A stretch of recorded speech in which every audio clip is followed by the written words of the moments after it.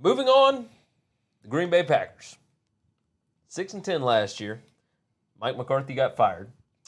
Did I say that right? Yep. The right name? You got it. Oh, I was thinking Mike McIntyre from Colorado. No, that's right. Mike So McCarthy. Mike McCarthy, Right, Mike. he's fired.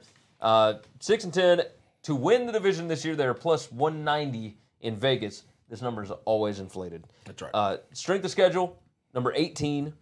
Turnover margin, they were number 19 last year, or tied for that with 0. They had dead on 0 for turnover margin. Over under is 9.5. To go over is plus 120. To go under is minus 140. New head coach is Matt LaFleur. He was the Titans offensive coordinator. 1 year as a Titans OC. 1 year as the OC. He was also the offensive coordinator for the Rams in Sean McVay's first year. He did not call plays for the Rams, but he did for the Titans last year. And the Titans' offense was bad last year. I just don't think he knew how to use the personnel. But either way, they are projected favorite in 9 games this year. I don't know what that means because, again, these numbers are always inflated with this team. Yeah, it's the Rodgers effect. Total yards per play, they were number 13 in the country in offense last year. 5.8 yards per play they averaged. On defense, number 14. That surprised me. They gave up 5.6 yards per play, just a touch better than average. Offensive coordinator is Nathaniel Hackett, who was Jacksonville's offensive coordinator. I was really surprised that they brought him in with as poorly as Jacksonville played on offense. Defensive coordinator is Mike Pettin. They signed guard Billy Turner. They tried to shore up that offensive line a little bit. They drafted tight end Jace Sternberger, who I think was maybe third best tight end in the draft last year, and they got him in the 4th round. Maybe. He good. Blossomed under Jimbo Fisher at Texas A&M. Correct. So led college football in touchdown receptions for a tight end. On defense, they signed Adrian Amos, free safety, linebacker Preston Smith, linebacker Zadarius Smith. They drafted linebacker or defensive end, whatever you want. I think he'll fit more linebacker with this scheme. But Rashawn Gary from Michigan. And they drafted safety Darnell Savage to replace HaHa Clinton Dix. Again, projected favorite, 9 games. The number's 9.5. I think 9-7 works well for this team. Aaron Rodgers, he's still, they lose Randall Cobb, but they've still got some wide receivers that he can make better. That's right. Aaron Jones still back there at running back. I think the defense, again, surprised me at the number. They were a little bit better than I thought they were, but 9-7, I think so long as Rodgers is not hurt, I think he's going to be okay.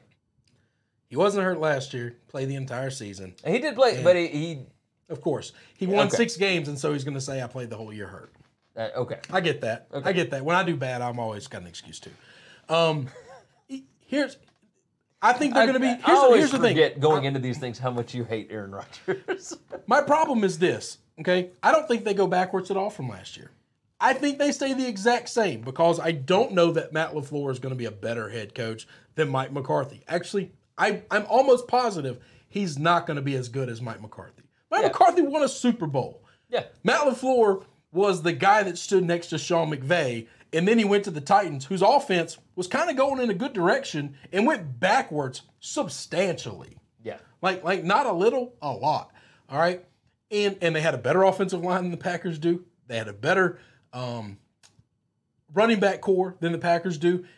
Not as good. They don't have like an Adams, but probably better receivers overall. Now, not close to a quarterback as Aaron Rodgers is.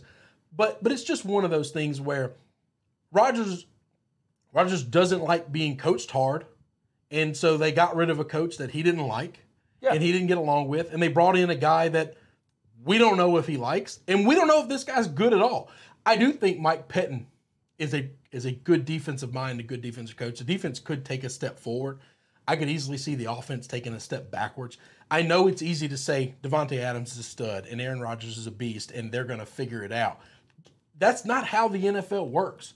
Really talented guys get beat all the time because of scheming. If other defenses can come in and know what he's doing and figure things out, then it's going to be really hard to win games. I think this division is better. This division might be the best division in football. I think it is the best division in the NFC. And And I just think it's going to be tough. I think they're going to do exactly what they did last year. I think they're going to be 6-10. I think the Bears defense is better. I think I don't know about better because losing Vic Fangio is tough, but they're going to be really good. I think the Vikings defense is better. I think the Lions defense is going to be better. And I don't think the schedule is very easy. Yeah. I think they'll be exactly what they were last year. So 6-10, and I've got them at 9-7. Okay, we can do that.